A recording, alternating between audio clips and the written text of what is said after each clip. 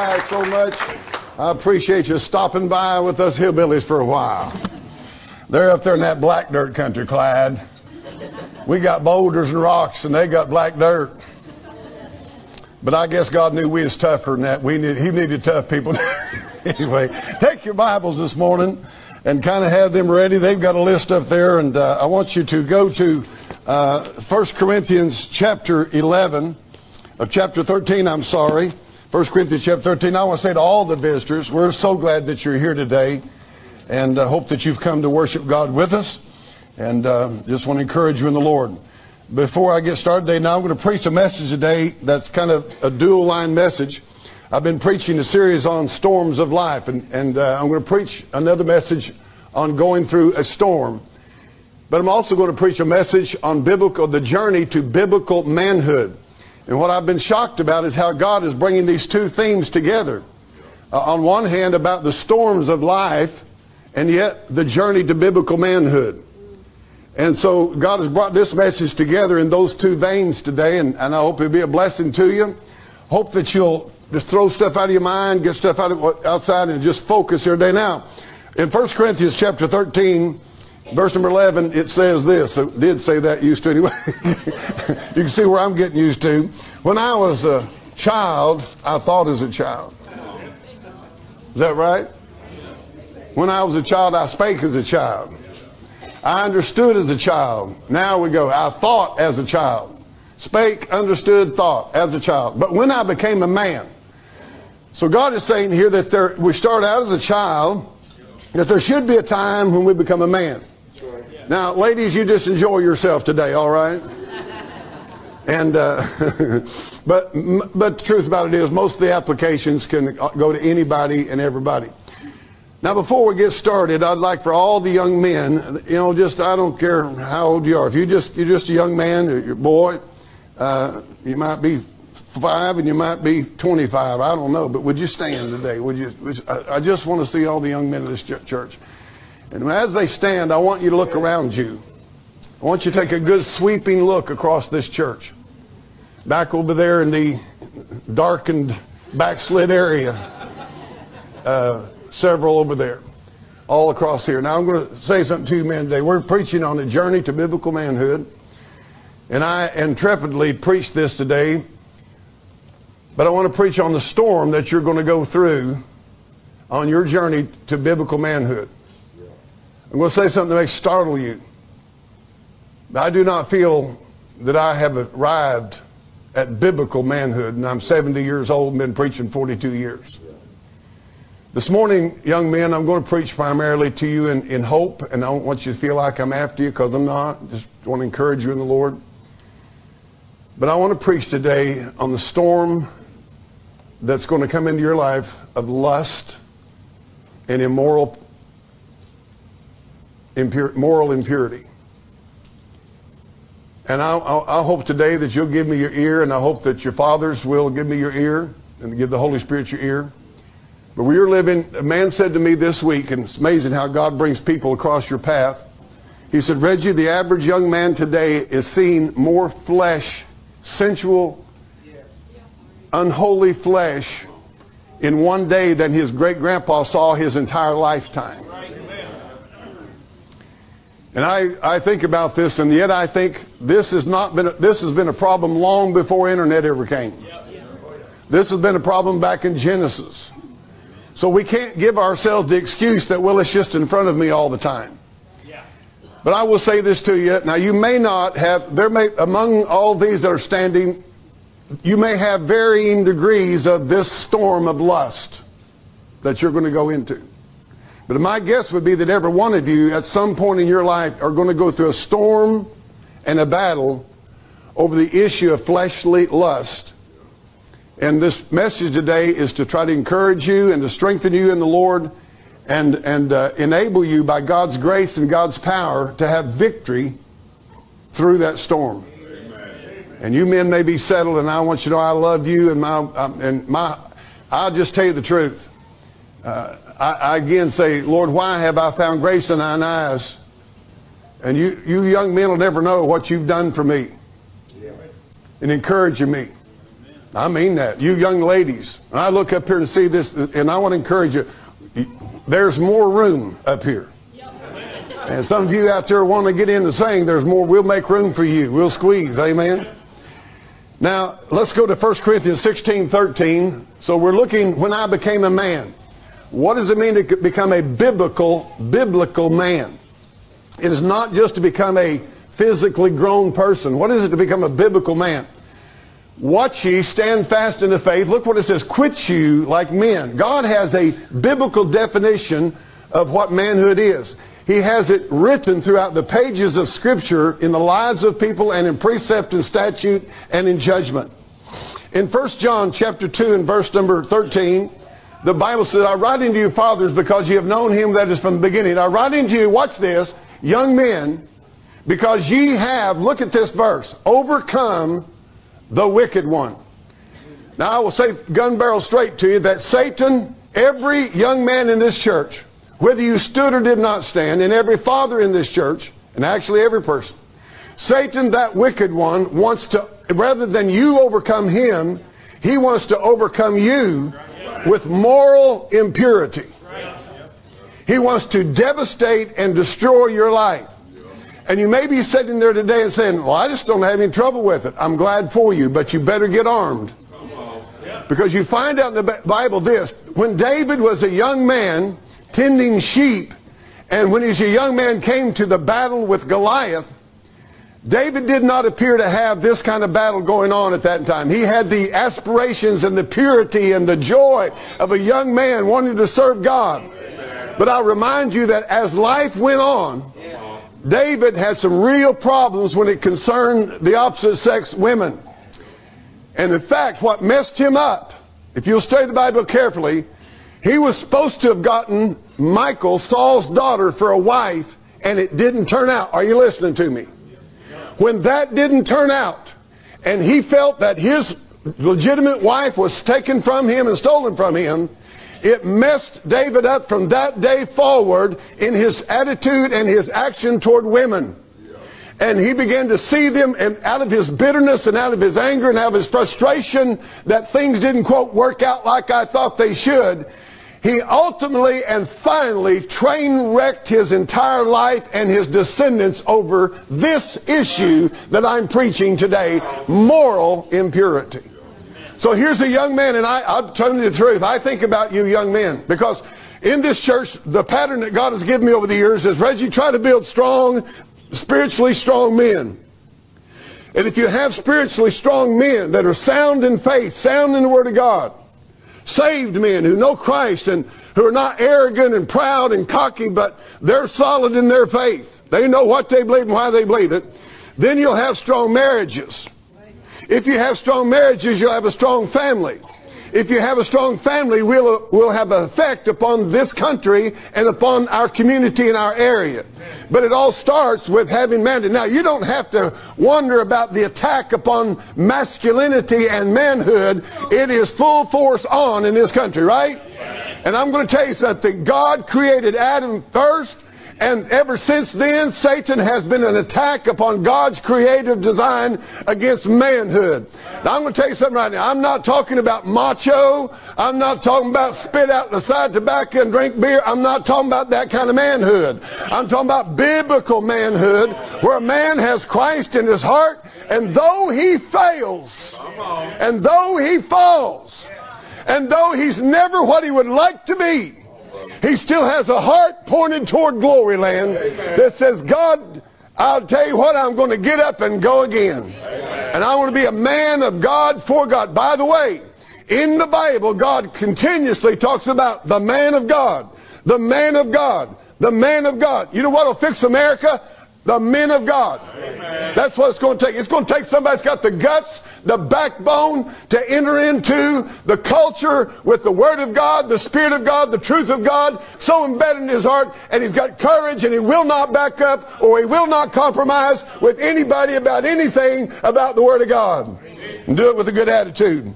When you look in this passage of Scripture, it goes on down and says in verse 14, the latter part of it there, I have written unto you, young men, because you're what? You're strong. And number two, the Word of God abideth in you. We're talking about the journey to biblical manhood. Number one, in that upper verse, you need to learn how to overcome the wicked one by faith in Jesus Christ. We are overcomers because of our faith in Christ. 1 John chapter 5. Revelation chapter 2, there's 7 times it talks about an overcomer. An overcomer is one who has trusted Jesus Christ as his Savior, and through Christ we overcome. We are more than conquerors through Him, through Christ. It's not because we're some kind of strong personality person. It's not because we're smart. It's not because we have a stubbornness or anything else. We're overcomers in Jesus Christ. But because of that, God says you have some responsibility. In verse number there, He says to be strong in the Lord, and the Word of God needs to abide in you, and you've overcome the wicked one. Now, the call to biblical manhood is a call to physical, mental, emotional, and especially spiritual strength. The raw truth of it is that the average American boy is a sexual slave. He cannot control his urges, his desires, his thoughts, his actions. He is totally in bondage and chain bondage to wicked sensuality. The result is a destroyed country.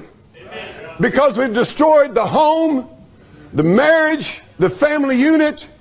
And this stuff I'm preaching about today is, of all the storms that you're going to go through that can affect not only you, but your children, your family, the churches, this storm right here has to be dealt with. What does it mean in practical daily reality? That you have spiritual strength. What does it mean to have in the journey of spiritual manhood, to have the victory in the area of lust and immoral purity? That you have the spiritual strength to overcome and to defeat your flesh, the world, and the devil when they bring you into temptation. It is said of Jesus Christ in Luke chapter 2 and verse number 40. And may I say to you that Jesus Christ is our ultimate example. I mean, I know He's God and He's a Savior, but when we're looking at practical life, He is our supreme example of manhood. Somebody says, well, He never got married. I beg to differ with you. He has a bride that He's the spouse to. All right? So don't go there on me. He knows way more than you do about it. Amen. Look, 2:40. And the child, talking about Christ, grew and waxed, here it is, men, strong in spirit. Could I get a couple of you guys to move this board up here for me real quick? A couple of you young men, please move that board up here. Listen, here is the secret to victory over sensuality, is being strong in spirit. This is not taught. It's not even known in the world's whole expression of life. They teach you to do what comes natural, quote. Now here's what God wants you to do. God wants you, if you're here and you're a young man, God wants you to, first of all, you are a spirit, a soul, and a body. God wants you to be strong in spirit. He wants that to be the strongest part of you. Then your soul is here. And right here is your flesh. What does this drawing represent?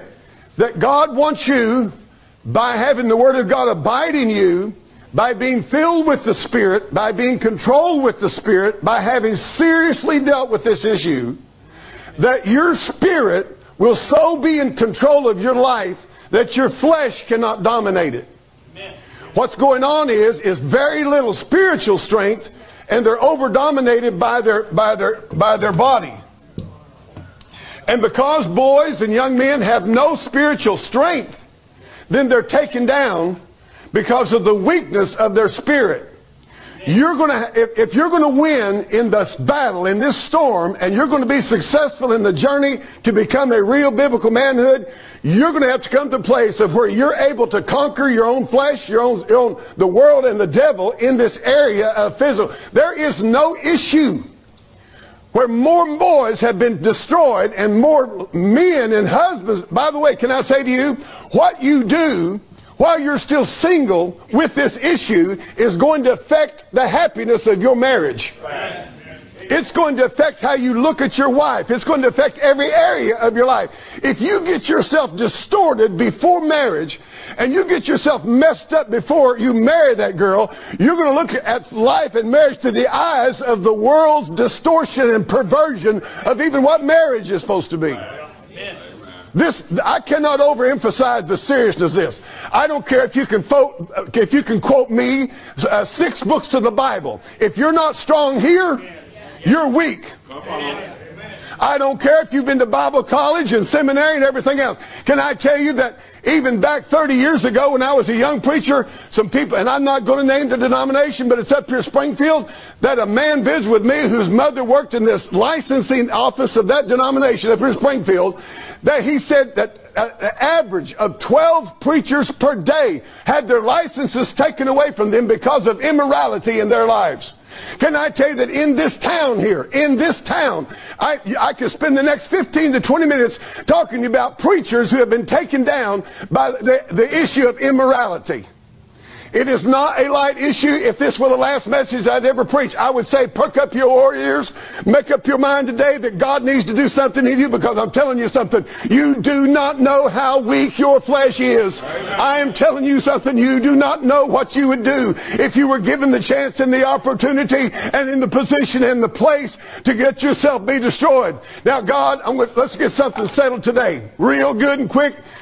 Hold on to yourself. God designed, created, and made man. The first commandment he ever gave man was what? Be fruitful, multiply, and replenish the earth. Anybody got any idea how that happens?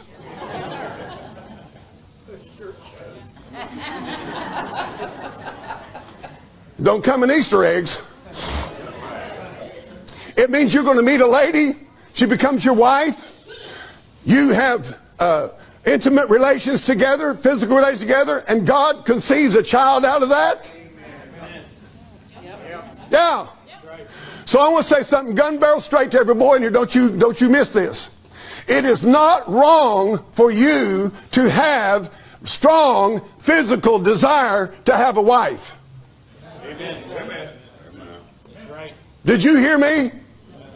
Don't you let the devil get you conflicted and convoluted about, well, I shouldn't even think about this. I'm feeling this way toward a girl. That's not wrong as long as you keep it within the perimeters of God's Word. Amen. He that findeth a wife findeth a good thing. Amen. So let's get this straight. We're not up here preaching, don't do that, don't do that. No, we're saying keep the urges and desires that God has given you, which are given you of God. Amen. Just keep them within the perimeters of God's Word. Amen. But don't get yourself where you feel dirty or you feel bad because you want to be married and have a wife. And by the way, can I say to you girls, do the same thing. Yeah. Don't let the devil tell you that that's bad to want a husband. Right, man. Can I just go further? Don't think it's bad to be romantic and intimate. You said, I wish you wouldn't preach in front of our kids. Well, I don't know what to do. I'm not sending the kids downstairs. And you go home and straighten up what I messed up, would you? Say, well, how are we going to tell you, Brother Reggie? You can say, I'm going to have a lot of explaining to do. Well, your kids really ain't too stupid. They're not really dumb. Okay? Well, Jesus was strong in spirit. Then it says something else. It says that, watch this. He was strong in spirit, filled with wisdom. That means he knew what to do and when to do it. He knew what not to do and when not to do it. And the grace of God was upon him. Now I'm going to throw y'all a little something. How many believe Jesus was God? How many believe Jesus was holy man? He's God man. Did you know what, boys? Listen to me.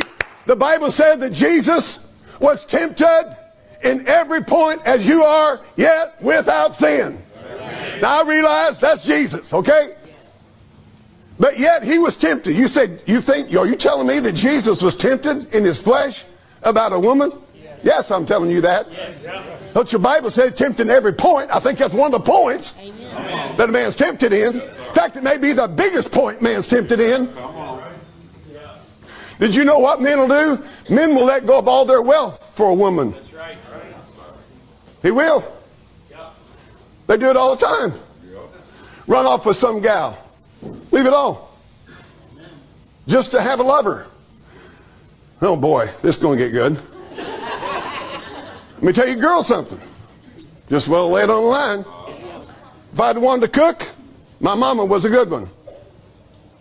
I didn't marry her for a cook. She's a good cook. That's not why I married her. I didn't marry her to do laundry. I was hiring that done before I met her. You know why I married her? I wanted to love her. I want to tell you girls something. You need to understand that God put in men an absolute, an overdrive about physical drives. Just being honest with you. You better understand that. You better get a hold of it. Those drives, though, must be brought under the power and control of the Holy Spirit and the Word of God. Without it, it'll turn into a forest fire of perversion. Okay? So here was the key. The grace of God was upon him. What does that mean? Grace, one of the definitions outside of unmerited favor, which is the passive definition, one of the definitions in which I love, and I think more aptly fits the definition of grace than anything I know of, is the desire and the power to obey God. Amen. Now watch this. So God gives you the desire to have a mate, the desire to have a wife, the desire to have a lover, and He gives you the power. You have in you the power of procreation. Seed. Right? So what God does, God didn't say to Adam, be fruitful, multiply, and replenish, and not give him the grace to do that. Amen. This is why in 1 Peter chapter 3, verses 7 and 8, it talks about the husbands dwelling with the wife, according to knowledge, that as being heirs together of the grace of what? Life. Yeah. I want to tell you something right now. As far as I'm concerned, I don't know how to say that. I'm trying to be discreet. There's nothing more beautiful, nothing more wonderful than a loving relationship, an intimate and physical relationship, and the loving relationship of a husband and wife. I don't care what you say. I think God made it to be that way. I believe God made it to be that way. I believe God intended for you to enjoy each other. Amen? Amen. Yes, sir. I mean, tell you what, if you don't never kiss them again. I'm just saying. Now, I don't want to get off in left field here, but I'm going to tell you something. There's a bunch of boys in this church house. I don't want you train wreck. Amen. I don't want you being a bunch of prudes. By the way, while I'm thinking of it, just let me throw this in for salt. Got a large congregation here. Lot of girls. Lot of boys. You say, well, how am I going to get? I saw one. I'd like to get hooked up with her. How you going to do that? You just look at her and look at her and look at her and smile at her and smile at her. No. I want to say something to you. Be friendly. Be friends to everybody here. Amen? Ain't no, let me tell you, we ain't got no Queen of Shebas in this church house. We ain't got no Romeos around here. We're all just made out of the same old dirt. But God does have a plan for you. I do believe that. I tell you, I tremble when I think if I'd have got anybody but Karen. I mean, I'm telling you, I'd be in federal pen probably. I'm serious. God's got somebody for you. I believe that with all my heart. But I'm going to say this to you. In this church, now here's what I always suggest. How old are you now? I was afraid of that. He's 15. Now, I bet you anything. I want to ask you, it's okay? Kind of okay? Have you seen any girls here at this church at all that kind of caught your eye? Huh? He'd rather not answer that. Can I tell you that's a great big yes? And it's okay. Can I tell you it's okay? Them Wilson kids, they'll give you one every time. I tell you, they'll get you. You ain't getting around them. But it's okay to have an interest in a girl. Now, how you go about something. Now, we're going to talk sometime. Now, if you're interested in a girl, And you know, the girls have a way of letting you know whether they're interested or not, right? Yeah, come on.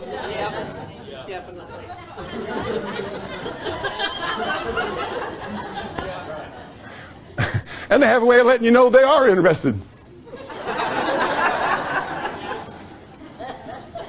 So what do you do when all of a sudden you realize we could possibly be, glory to God Almighty, there might be a girl. What do? Well, you start praying about it. You might even talk to your mom and dad about it. Wouldn't that be amazing? And say, you know, what do you think about that girl? And your dad may say, stay away from her, son, believe me. You know, and you go, well, Dad, I don't know. Can I tell you something? Respect everybody's, you know. I told somebody this past week, I think, I've seen people say, I'm not for that, and I don't even know why. But I'm not for it. Couldn't explain to you. Got nothing against that young person, that boy, that girl. But I'm just, something in me says I'm not for that. Now I'm going to tell you a little something here. Let's get this up. I can't remember your first name right now. Clayton. Okay. Clay. If you're in this church, have you seen any girls in this church that looks kind of... He's nodding his head. Could you tell us all who it is?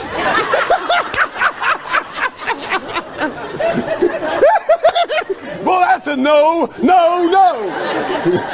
But Clayton, here, I want to tell you something. I'm going to advise you something. If you're truly, and you get down the road here, how old are you now, 18? Huh? 16? Okay, when you're 16, that was a little play on words. I wanted to make you feel good, okay? 18, you know. Clayton, when you get down the road and you're interested in a girl, my advice to you is really talk to your mom and dad about her. And just say, you know, I don't know if there's anything here or not, but I kind of got an interest in that girl. Pray with me about that. If you got anything you want to say to me, I'd pray. And then get down the road. If you really think something's on, go to her dad. Go to her dad and just say, listen, you know, I just be honest with you, I kind of like your daughter. I mean, I know you don't want to hear this, but daddies are crazy. They think it was just fine when they told somebody else's daughter, but when somebody comes to get their daughter, it is a whole other world. Aren't we hypocrites? I mean, really, you know. And just say, listen, I just want you to know I'm interested, and would you be against me kind of, you know, seeing how it goes? And I promise you this, I'll never subvert you. Now, you listen to me. Don't ever subvert a girl's daddy. Don't ever subvert her daddy. And just kind of, you know, and take it from there. How to do it past that, I don't know. Smile, grin, whatever you want to do. I ain't even going west with you. But my big deal is just work through your parents. Be respectful of other people. And can I say something to you? If that dad says to you, Clayton, my daughter is 15 stories better person than you are, and I wouldn't have somebody like you marrying her because the last thing ever happened on the face of this earth. Run. Okay, now, but here's the thing. You come home and say, Daddy, I talked to him. He told me that his daughter was way up here and I was down here and he would never let. And so all of a sudden you go come to church and go, they think they're better than we are. Yeah, right? He thinks his daughter's too good for my boy. So we're going to sit on the other end of the church. And if I run across them back here at the bathroom, I'll give him the evil eye. You got to watch this garbage. This is all garbage out of hell. Goes on in churches all the time. And you know what? You're probably right. If that's what they think, fine, let it go. Don't get mad at them. God may be protecting you from a terrible life. Because if he thinks his girl's that high, she's already ruined. Anyway, boy, I'm way off track right now. Okay. All right. He was filled with it. Now, here's the thing. God gives grace. What you want is the grace of God involved in this matter. God will give you grace. We talked about this issue up here. Now, I want everybody put 1 Peter chapter 1, verse number 5. All you boys, open your Bibles up to 1 Peter chapter 5. We're going to talk about some issues. I don't know how this is going to go today. I'm doing my best. I promise you I am, but it ain't going at the speed I wanted it to go. 2 Peter chapter 1, verse 5. 2 Peter chapter 1, verse 5. Thank you, guys. I probably jumped. Yes, I did. Watch this verse. Besides this, giving all diligence, add to your faith what? Virtue. Wait a minute. Well, I need a Bible college degree after I'm saved. I need knowledge. I need temperance. I need patience. I need godliness. I need brotherly kindness. After you get saved, Add to your faith. What's the very first thing God says to add to it? This is why this message is important. Virtue. What is virtue? Moral excellence, moral strength, moral power. I looked up Webster's 1825 on this. What it said that the strength and the power to live within God-ordained moral laws.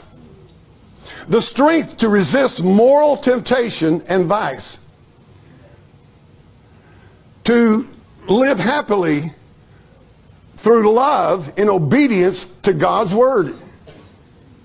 Moral excellence ordered, watch this, from the heart and the spirit that will control your flesh and keep the flesh from moral and sensual sin. Virtue comes from the Spirit of God. Virtue controls the mind. Can I tell you something? Every girl that's wearing a dress down to here, heart not right. I hope that didn't come out wrong. Just because a girl dresses modestly does not mean her heart and her mind is where it needs to be. That's right. Okay? Actually, the truth about it is, if you're not careful, Satan will have you cloaking yourself outwardly in all demonstration of being what, blah, blah, blah, but inside full of dead men's bones. Okay? So you ought to be careful about that. It's not always, because if, by the way, let me just say this here. I've got a suit and a tie on up here. I'm a pastor of this church. Woo, woo, woo, woo, woo. If I go home and I'm watching pornography, you tell me where I'm at. It's all a joke. A total hypocritical, nonsensical joke. By the way, we're talking about what you can see. Boys, I'm going to tell you something right now. The virtue will enable you to turn away pornography that comes up on your phone. Because it's going to come up on there. How many would admit me as a man, if you have Facebook or a phone, that junk will come up. There'll be some gal on there with a bikini on. Does anybody else see it? I guess I'm the only one. I don't know. Maybe I'm looking at the wrong thing. But when I open my phone up, there'll be a deal of reels across the top. Yeah. Virtue is the ability to just immediately wipe away from it. Out. You're going to have to, you say, well, I just don't think I ought to have a phone then. That might be good. I don't know. But I'm going, how are you going to get away from all of it in culture right now? I don't see it. The answer is not that we got to get rid of everything. You may be in Mountain Grove next week and here comes some gal down the street. She ain't got nothing on. What are you going to do with that? Wipe her off the street? You're going to have virtue. You're going to have something. And I'm not talking about acting super holy and, well, I don't look at that kind of thing. No, I'm just saying, she's a person. You know what I literally get into where I just feel so grieved for those girls. I'm so sorry for them that they just sold themselves out to sensuality and attention getters and all, and they just do this stuff to be attractive to people, and they think this is what life's about. It's so sad that our girls are being made to believe that if they're sensual and half naked, that this is the way you live it out. And that's so sad. Well, he said it's virtue. It comes from the Spirit of God. It controls our mind and our heart. And it controls then the outward action because of the power that's in. Amen. Such as when you have something that's seductive or even your own imaginations. That's why the Bible said casting down imaginations. All right, guys, real time. How many of you know that you don't have to see any pornography or anything and you can have an imagination in your heart, in your mind? Okay, maybe I'm the most wicked guy in 6 states. I don't know, but you can have thoughts come in your mind that are wicked. You didn't see nothing. You got to have virtue. God didn't say go to godliness. God didn't say go all this other stuff. God said the very first thing to get after you're saved is virtue. Men, without it, your marriage is going to split. Without it, your children are going to wind up with a broken home. Having your God-given desires, physical desires, under the control of the Holy Spirit. 2 Timothy chapter 2, verse 23. We'll take off down through several verses now and cut and go here. Flee all youthful lust. Can anybody tell me somebody in the Bible that did that? Joseph did that. He fled. He ran. Guys, there are times and places when you need to get out of there. Get out of there.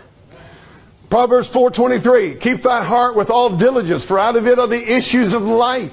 God said if you don't keep this virtue, if you don't keep your heart, it will get you. Matthew 5:27, 28. Thou hast heard it was said of them of old time, thou shalt not commit adultery. Watch the level of spiritual life go up, where Christ really deals with the problem. But I say unto you that whosoever looketh on a woman with lust, to lust after her, hath committed adultery with her already in his heart. And you're going to need to be able to separate this, a God-given desire to have a mate, to have intimacy, to experience that marital love, and a lustful damaging to her. You don't care how this affects her life, okay? Yeah. There is a difference between that God-given desire and a selfishness that you don't care who all you destroy, you're going to fulfill your lust. Yeah. Right. James chapter 1, verse 14 and 15. But every man is tempted when he's drawn away of his own lust and enticed. What's he saying? If you have the power of the Holy Spirit and the power of the Word of God in you, when you're tempted, you will not be enticed and drawn away. Right. Let me tell you right now, this is happening 90 miles an hour all over this country. People are being enticed, they're being drawn away. Why? Because they have no spiritual strength. And can I say to you, I'm not going to be able to come up here today and preach to you and give you spiritual strength. I may say some things, introduce you to things, and point you toward the cross. But in the end, it's going to take Jesus Christ, it's going to take you and Him and the Word of God to deal with this issue. And you're going to have to sit today and make up your mind. You know what? I want God to do something in me that gives me the power. A loving, joyful obedience to the Word of God, that I will not be drawn away and enticed by this stuff. Amen. Galatians 5:16 and 17 says, the flesh lusteth against the walk in the Spirit, and you shall not fulfill the lust of the flesh. For the flesh lusteth against the Spirit, and the Spirit against the flesh, and these are contrary one to the other, so that you cannot do things that you would. Proverbs chapter 5, verse 1. My son, attend to my wisdom, bow thine ear to mine understanding, that thou mayest regard discretion, that thy lips may keep knowledge, for the lips of a strange woman droppeth the honeycomb, and her mouth is smoother than all. Her end is bitter as wormwood, sharp as a two-edged sword. Watch this thing. Her feet go down to death. Her steps take hold on hell. And I'm going to say something straight up here today that needs to be said. Most young virgin boys do not lose their virginity with some girl who's never been through rodeo. They get hooked up with a gal that has already messed herself up, and all she wants to do is mess everybody else up. And she looks at a boy and she just thinks he's a prize. Yeah. Come on. Right. That's what your Bible teaches, and it's true. Amen. She's going to take you to the rodeo.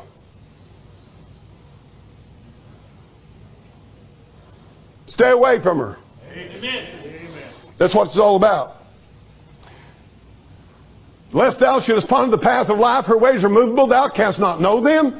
Verse 7, hear me now, therefore, ye children, depart not from the words of my mouth. Remove thy way far from her. Come not nigh the door of her house. Lest thou give thine honor unto others, and thy years unto the cruel. Lest strangers be filled with thy wealth, and thy labors be in the house of a stranger. And thou mourn at the last, when thy flesh and thy body are consumed. And say, how have I hated instruction, and my heart despised reproof? And have not obeyed the voice of my teachers, nor inclined mine ear to them that instructed me. I was almost, watch this, everybody, get this. I was almost in all evil in the midst of the congregation assembly that was sitting right in church, and my mind was on lust. My mind was on getting in bed with some gal here in church, and the preacher was preaching and they were singing, and I looked over and saw that woman, and my mind went wild after her. That's what it says right there. You say it ain't happened. Well, you tell me then why so many preachers got kicked out of the ministry or lost ministry over lust. Why so many people got so messed up. Why you got people with other men's wives everywhere across the country going to different churches that used to go together. That right there.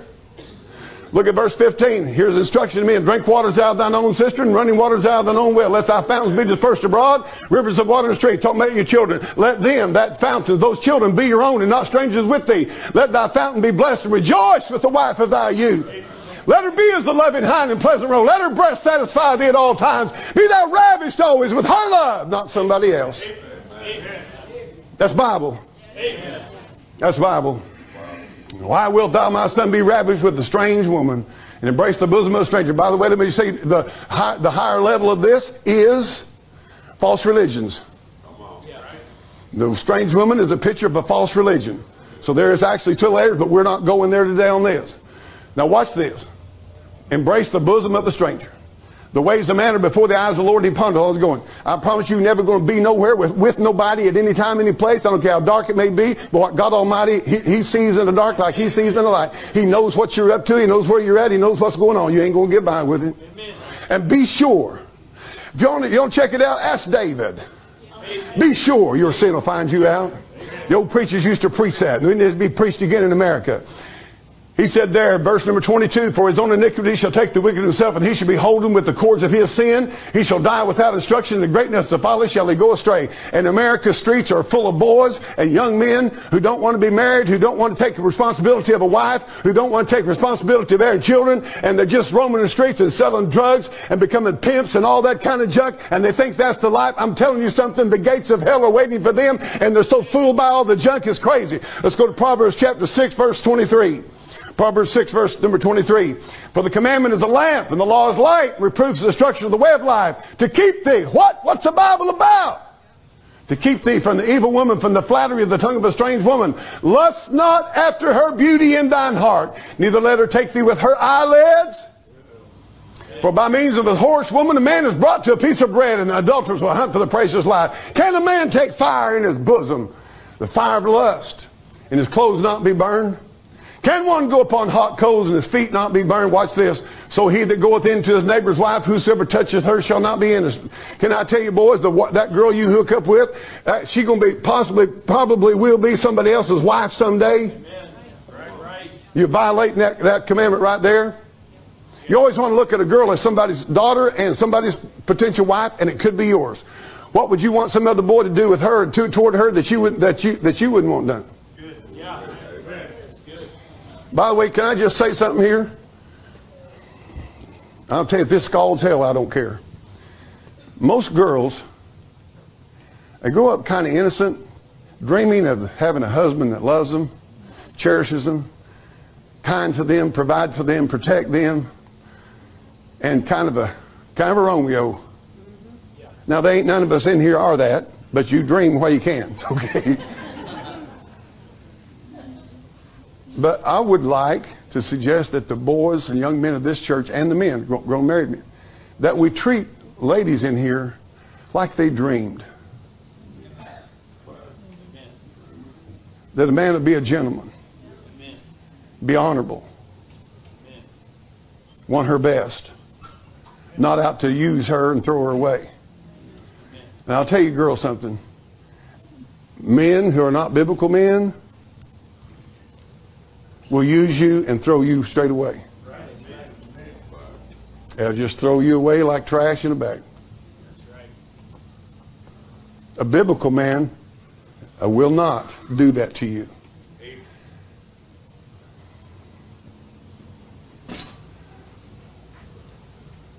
I don't know why, but I just have such a burden for young ladies that just are hoping, and dreaming that they could have a home and a family someday and a husband that really does love them and his heart is to her, not other people. That he's not always looking at the other women around a lot. I want us to ask a question. How many girls would just like to have a husband that loves you? Anybody in here like that? Right there? Yeah. We're talking about biblical manhood.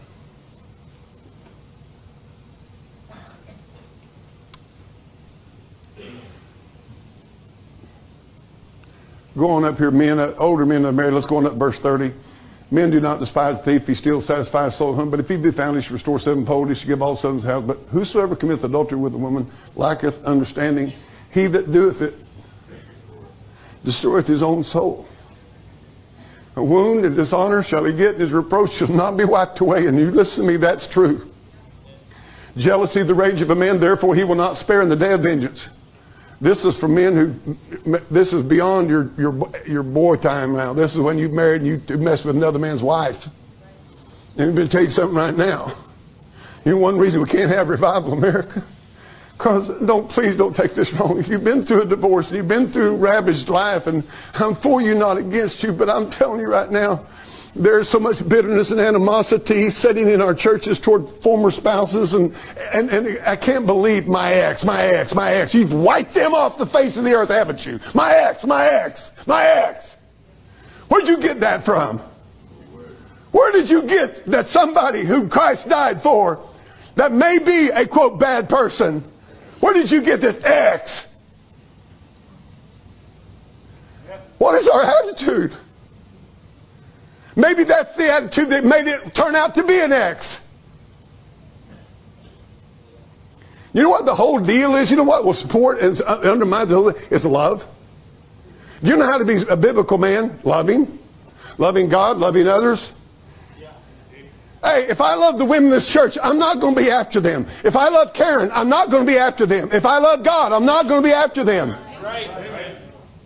It's just the truth. And we can talk about all the yes, do this, don't do that, blah, blah, blah. But you know what it really all boils down to? Do I have the love of God enough in my heart by the power of the Holy Spirit that'll make me have a loving desire to do right before God Almighty and toward those other people? Let's go to Proverbs chapter 7. We'll go on. Proverbs chapter 7, verse 1. My son, keep my words and lay up my commandments with thee. Keep my commandments and live in my laws, the apple of thine eye. Bind them upon my fingers, write them upon the table of thine heart. Say unto wisdom, thou art my sister. Call understanding thy kinswoman, that they may keep thee from the strange woman. Boys, please listen. The stranger which flattereth with her words. Remember I said a while ago, it's not going to normally be some young girl that's never been kissed before. By the way, I just encourage you, just don't be kissing till you're married. That's just good stuff, amen. They may keep from the strange one, from the stranger flattereth with words. Watch this. For I looked at the window of my house and looked through my casement. Behold, among the simple ones, I discerned among the youth a young man void of understanding, passing through the street near her corner, and he went the way to her house. In the twilight, in the evening, in the black and dark night. And behold, there met him a woman with the attire of a harlot, subtle of heart. She's loud and stubborn. Her feet abide not in her house. She is without now in the streets, lieth and wait at every corner. This is what Hollywood is constantly pushing. Constantly. Every way they can is to do this right here. Now she's without. She caught him. She kissed him. With an impudent face said unto him, I have peace offerings with me this day. I have paid my vows. Therefore came I forth to meet thee, diligently to seek thy face. I found thee. Oh, baby doll, I found you.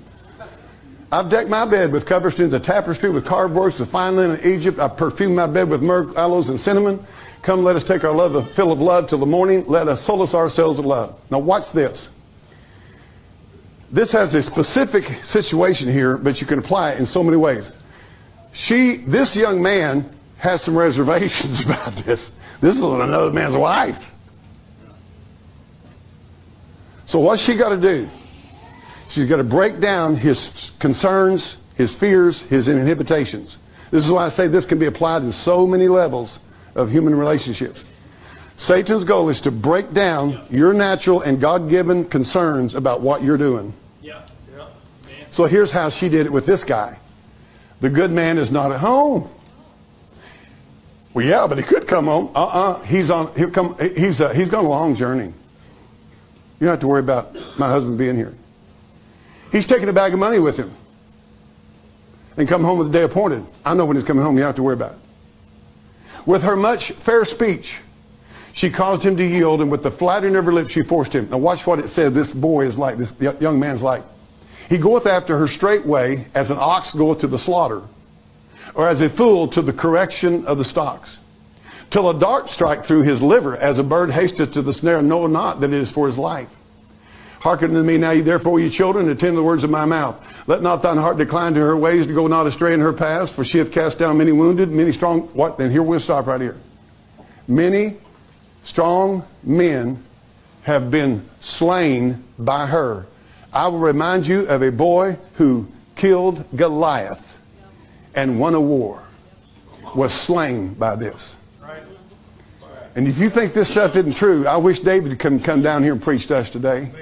Because I see David looking across the battlements, and he sees a man running. And he asked him, who is it running? And they told him. And he sees another man coming in behind him, and he says, who's that? And he said, he's a bearer of good news. And they come running up there, and get cut through this short. One of the runners says, he asked him, is the young man Absalom safe?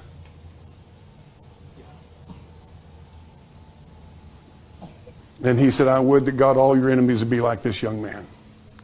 And David knew that Absalom was dead. And if you ever want to read the result If you ever want to read what really goes on behind the door,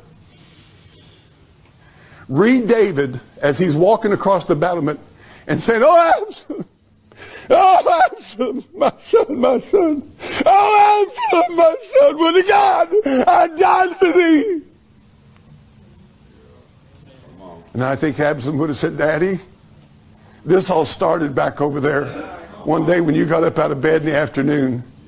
And you walked out on the rooftop and you saw Bathsheba bathing down there. And Daddy, this is how this all got here. You think this book isn't real?" Sometimes you could watch the news for 24 hours a day, 7 days a week for 6 years and you cannot hear the truth in it. You could go to the American public schools for 40 years and you'll never hear the truth about nothing. Amen.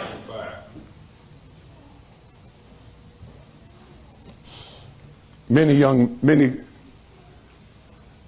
she hath cast down, many wounded. Yea, many strong men have been slain, but her and her house is the highway to hell, going down the chambers of death. Go to Proverbs chapter 9. I could give you story after story. Go to Samson. His eyes are out. He's got chains and cuffs on his feet and on his hands.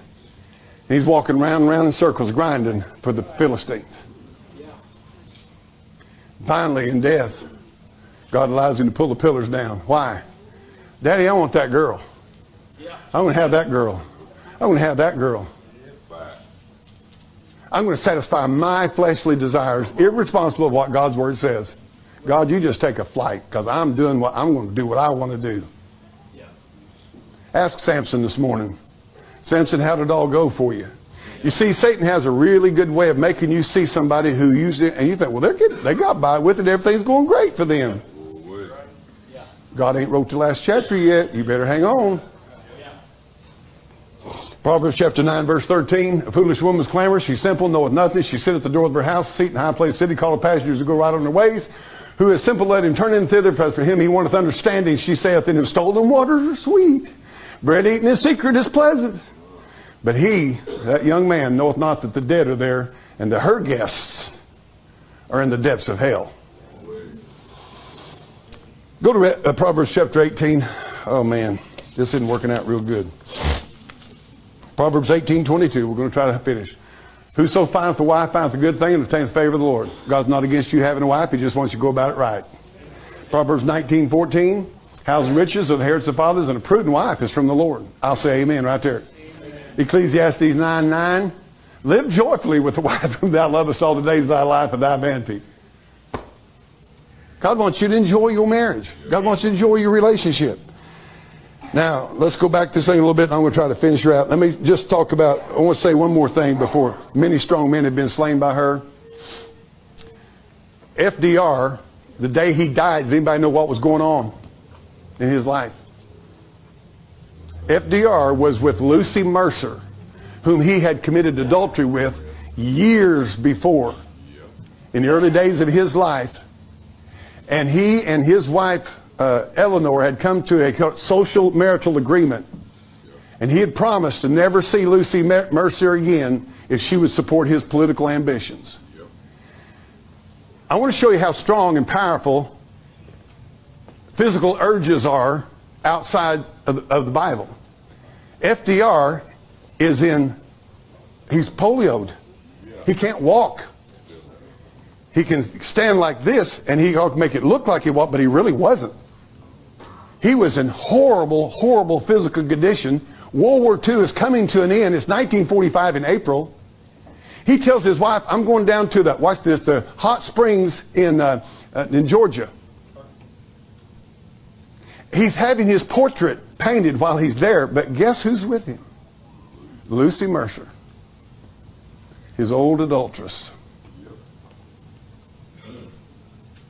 And he's sitting there, Kenny, and the guy's painting his portrait, getting pretty close to being done. And FDR says, oh, I have a terrific headache. And it goes out through the airways that FDR is dead. Harry Truman is sworn in president. Does anybody think that's an accident? No. John F. Kennedy was probably the most adulterous president this nation's ever known. Wrecked more young women's lives than you can even probably count this afternoon.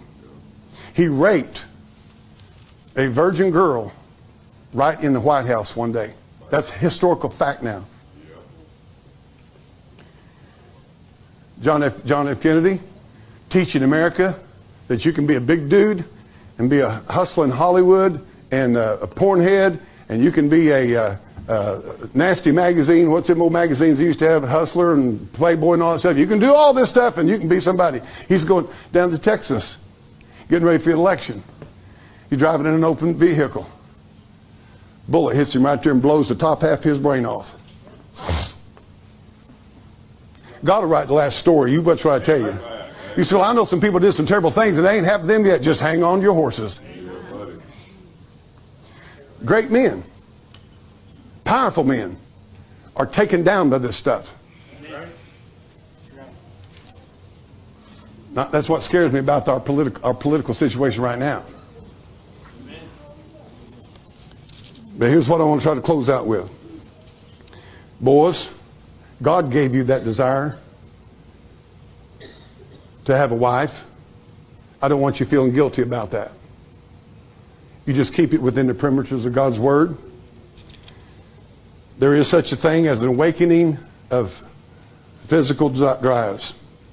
There's natural curiosity that becomes an awareness. It awakens your conscience. If you're not careful, as you start moving away, you'll try to displace guilt. Can I tell you something? When you have violated your conscience and God gives you guilt, deal with it and say, Lord, I was thinking thoughts I shouldn't have been thinking, and I want you to straighten that up for me and make me a biblical man. God's design and God-given desires are not sinful or wicked, only outside of God's Word.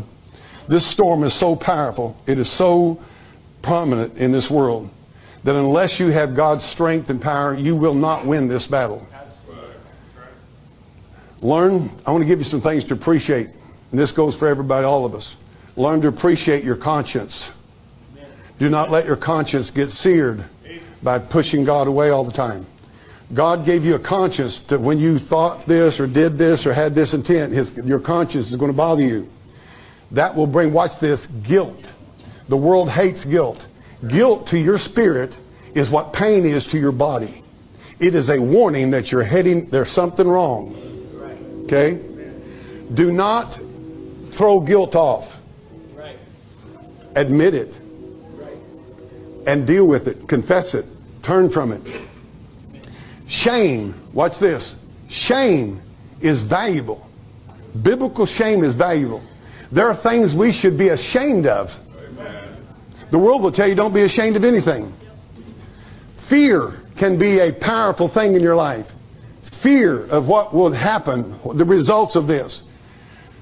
And just for all of us men, Job 31 says, he said, I made a covenant with mine eyes. Why then should I think upon a maid? Job had had 10 children. He was not a young man. Okay? But I give you Joseph today, Genesis 39, and we'll close here.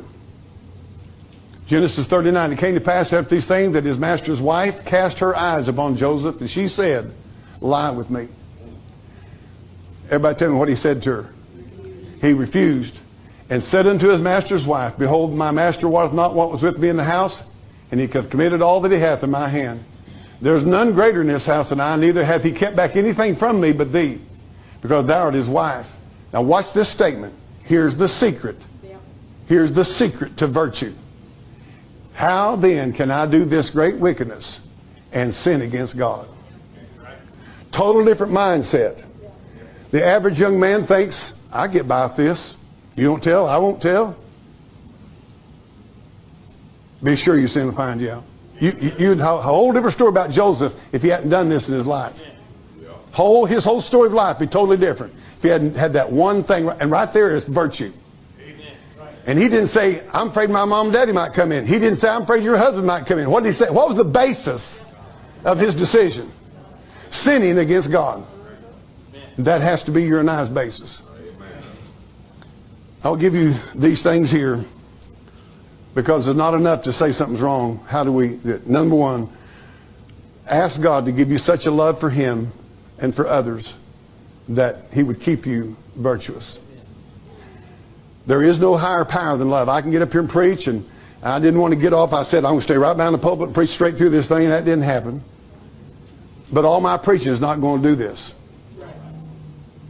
It's going to take something happen between you and God. I want the pianist to come. Secondly, young men, see around the curve. See behind the door. What's going to happen? Now you listen to me. With all of my heart, this is the First Church of the Salvage Yard. There are no perfect, sinless people in this church house. And I'm going to say something to all the men, the grown men in here. I'm 70 years old, and Brother Carr, I still have to fight off immoral, impure thoughts. I'm sorry if you don't like that. I'm sorry. I've told you I'm worse sinner. It is. You go, oh, I get old, that'll be fixed. No, it don't. Job had 10 children. David had several wives. Solomon. I mean, getting old is not a fix for this. I preached a message years ago on a black box that an old man nursing home had. And he was all the time talking about everybody about Jesus in the nursing home. When he died, they opened up his stuff, and he had a black box down there full of Playboy magazines. Been putting on the dog the whole time.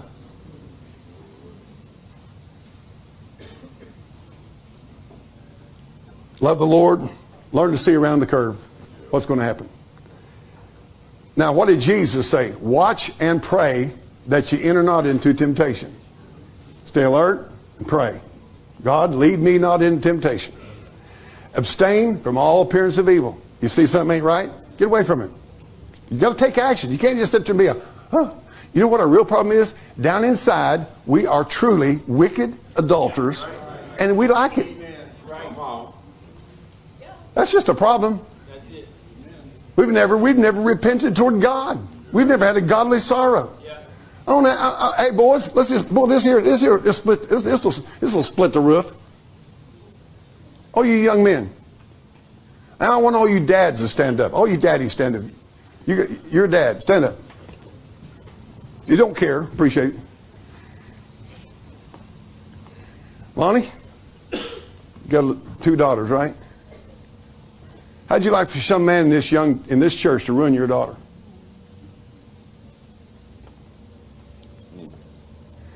Tim, you got any girls? I can't never keep everything. I'm going to ask you, Tim. How'd you like for some young man in this church to ruin your daughter?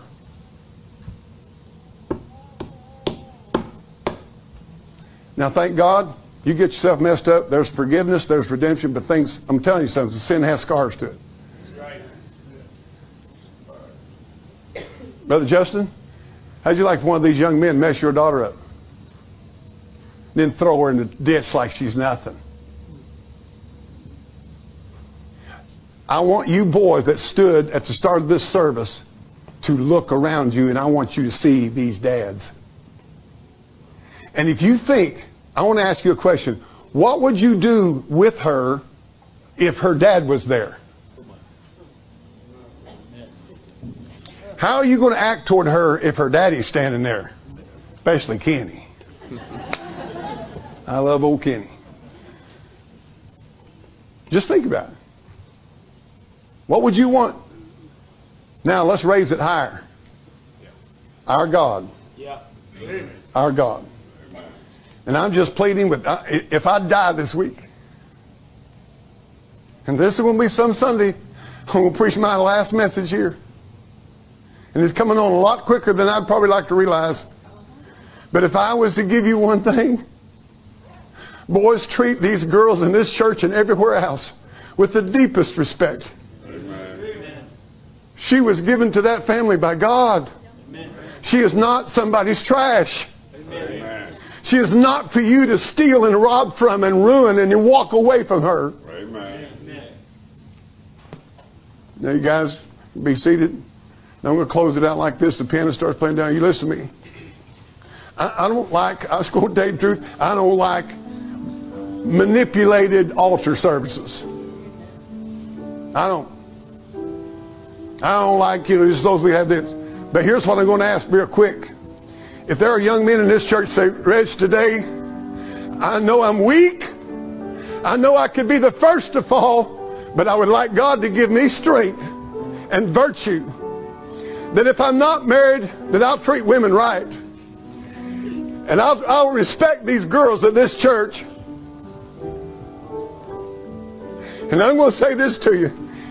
Daddies, if your boy comes to pray, I'll tell you what I want to do is invite you. Don't you initiate your boy coming. But if he comes, I'd pray what I'd do if I was your dad. If I was that daddy, I'd say, son, I won't beat you. No, I'm with you. And that may not have been the best example to you, but I tell you, I hope you do better than I did. And if your son's asking God Almighty to give him virtue,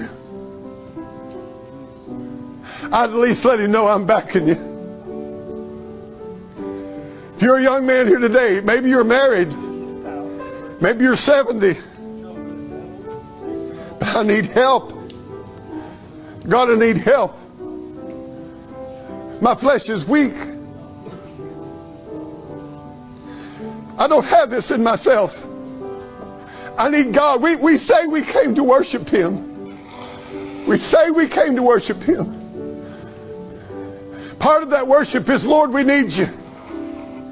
Lord, we need you. Brother Gleim sent me a text this week encouraging me in my health, and I so appreciate it. You're a lot better pastor than I am. But just one thing I'd just like to see God do. How many knows that I didn't, Brother Glidden didn't. Nobody I know has made what's happened among the young people in this church. Sister Connie, it's unusual. I marvel. I just look and I say, God, what are you doing in our congregation? To see all these young people getting up here with a smile and the joy of the Lord and decently dressed, and the boys looking like boys and the girls looking like girls. But I want us to go deeper. I would like for there to be a spirit of holiness. I want your pastor. I do not want to be looking at anybody in this church or outside this church with unholy thoughts. And so I say, I start. And then it has to be us daddies and us fathers. Said, oh God, keep us from unholy desires, unholy, unbiblical desires. If we do that, then I think it'll make sense for our sons. I think they'll see something. Would you come?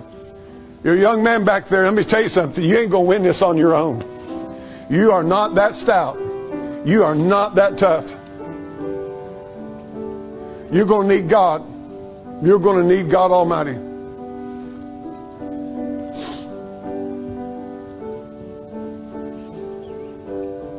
I don't even know how to explain to the church what's going on with me. I thank God for this back surgery, because it's humbled me. It has made me see my weakness. It has made me realize my frailty and the briefness of time. Now, I don't care what other churches are doing. I'm not worried about them. They're not my business to worry about.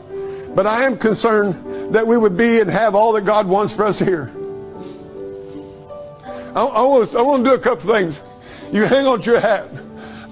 This Wilson family right here, I love you with all my heart. I want to tell you, boys, I wish I'd been a better pastor to you. And if I've ever hurt you and caused you to stumble in any way, I ask you to forgive me in Jesus' name. I don't want to be a stumbling. They've been here for so long, they're the ones that I think of, you know. Poor little boys had to sit here and endure my preaching all these years. But I do not want to be a stumbling block. This thing is real to me. They was up there singing a while ago about till death and dying, or whether I live or whether I die. I poured my whole life into this thing. If it's not everything, it's nothing. But it is everything. Let me say today, if you're here and you're not saved, all this other stuff don't really matter to you. You're not saved. You better get saved. You can be the nicest guy in the county and die and go to hell. I appreciate these young men seeking the Lord. And boys, I tell you what I'd do. I'd write it down in my Bible. And let me tell you something. If you stumble and you fall, get back up again.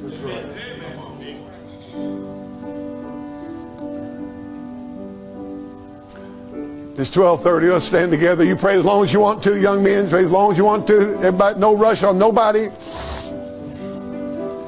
But I want to have a word of prayer.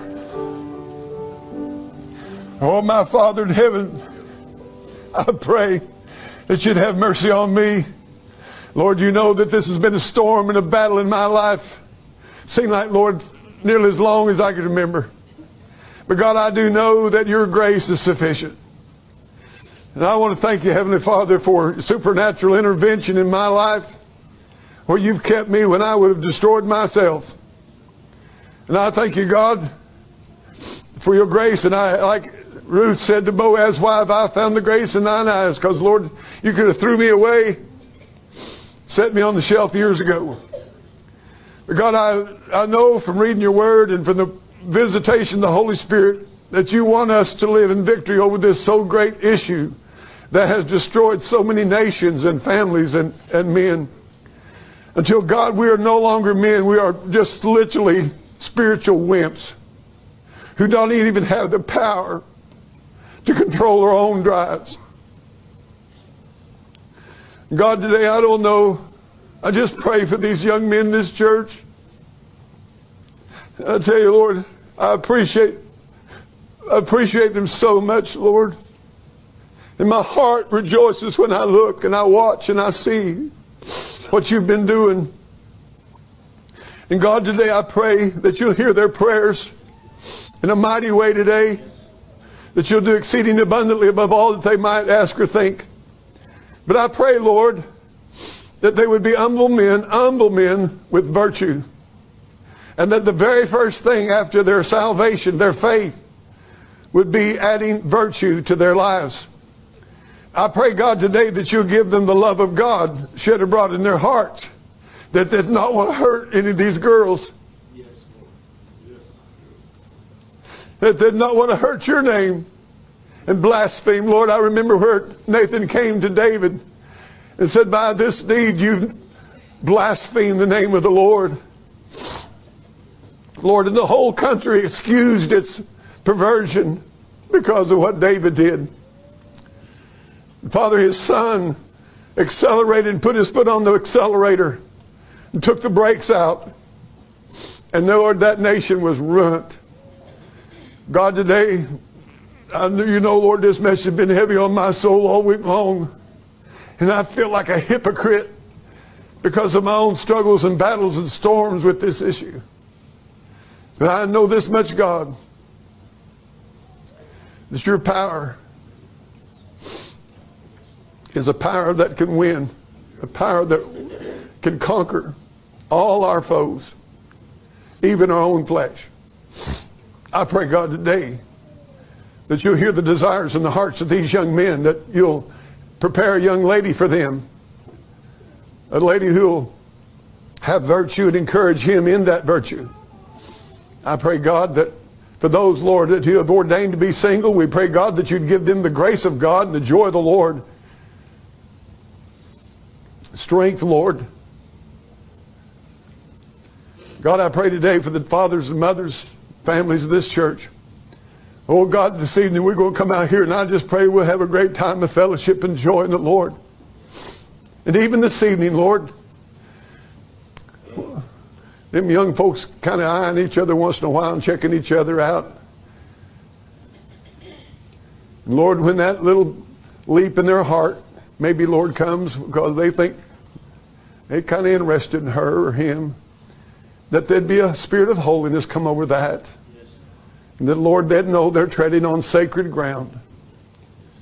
God, I just want you to be glorified, and I want you to spare these kids a lot of sorrow, a lot of tragedy, a lot of grief. Lord, I pray our homes would be holy, our hearts would be holy. God, we love you. I pray again for these young men. Not would be amiss to not pray for all these sweet, beautiful young ladies, Lord, that's in this church.